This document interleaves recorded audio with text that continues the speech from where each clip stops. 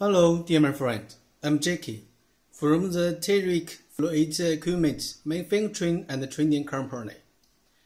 This is the pneumatic liquid boost pump for the liquid carbon dioxide pressurized transfer and the filling injection equipment.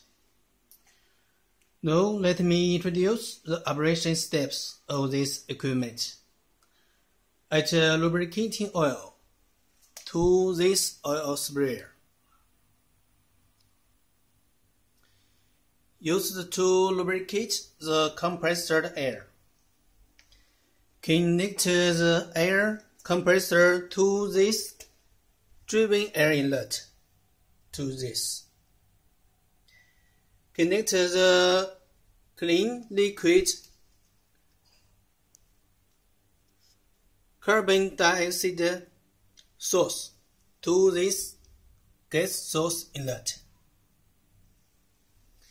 Connect the high pressure pipe to this equipment outlet.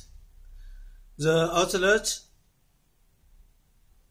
end of the tube is connected to the filling cylinder or injection equipment.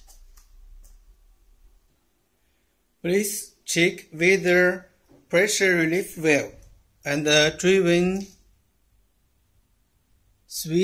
air switch is close, and close.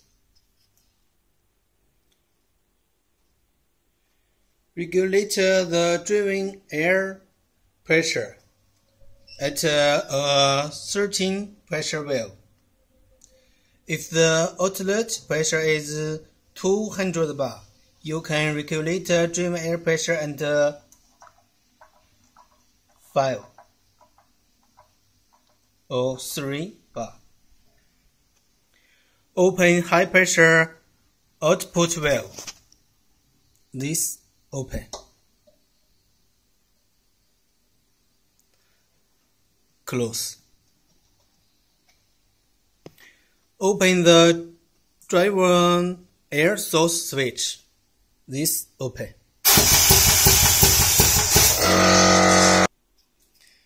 The pneumatic boost pump begins to pressurize it. You can observe the injection pressure from the high pressure gauge. This pressure gauge. When the pressurizing filling is completed, close the driven air switch. Close. Close liquid gas source cylinder inlet valve and close high pressure outlet needle valve. When all the injection work is completed, open the relief needle valve to release the pressure. Open this valve to relieve the pressure.